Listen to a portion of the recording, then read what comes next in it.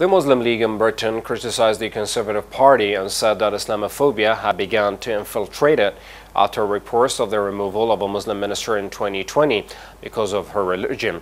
Islamophobia has leaked into the Conservative Party's DNA, meaning it's reproducing itself without thinking, and denying this party phobia as a test of loyalty for conservative Muslims, the association said.